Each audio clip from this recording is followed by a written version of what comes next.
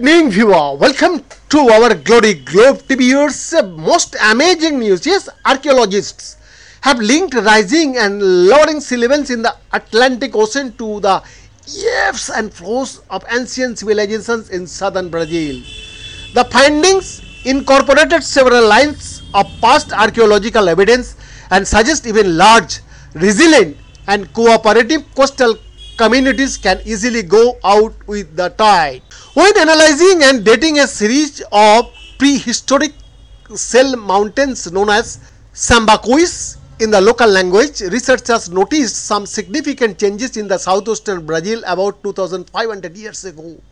At this time, the size and frequency of sambacu sites suddenly began to decrease, possibly indicating the dissolution of what were for millennia dense and stable shellfish eating population. Other research in the area has also identified a rapid reduction in sambacuis around this time, but some researchers think these changes mostly occurred from the rise of ceramics and crops.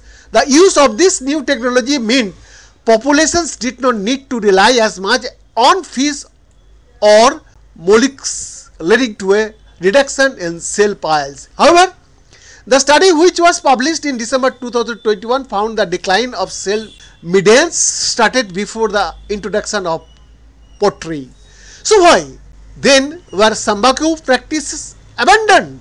The answer might have to do with an extreme retreating tide by reassessing human and animal remains from Babitonga Bay, home to Brazil's largest concentration of sambacus.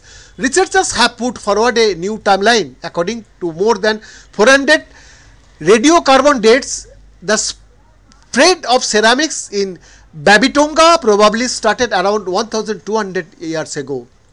A decline of sambacu activities, on the other hand, started much earlier, around 2500 years ago, before leading to dramatic abandonment about 2200 years ago. At this time, known as the late Holocene, pollen, sedimentary and geochemical data from the bay show significant changes in coastal and marine ecosystems. Cold fronts in southern Brazil were becoming more common, and as more water began to turn to ice, sea levels were also retreating.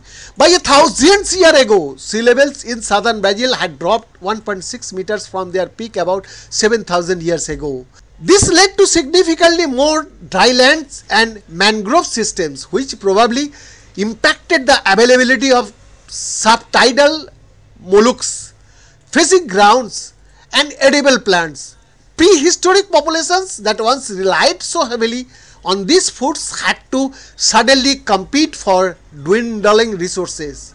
This event possibly represents a turning point in the community-based and resource-pooling nature of large ceremonial sites, which would have become unsustainable in most areas. The author of the page suggested, as a result, separate nucleated groups would have dissolved into smaller, displaced and relatively independent socially units, organized a short-lived residential and logistics settlement that are notoriously less visible archaeologically.